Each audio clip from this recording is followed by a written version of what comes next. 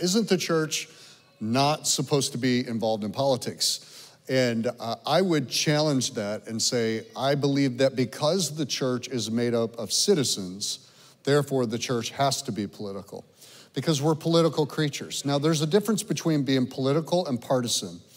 And I think the danger of politics for the church is that we become highly partisan.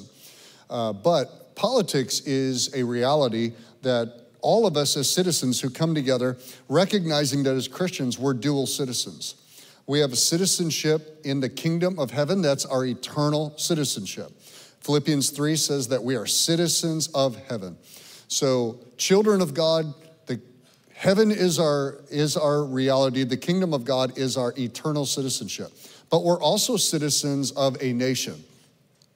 And with that, I believe, comes civic responsibility. And I believe that our responsibility to be engaged in the political conversation requires us to view our vote or our participation in politics as a stewardship.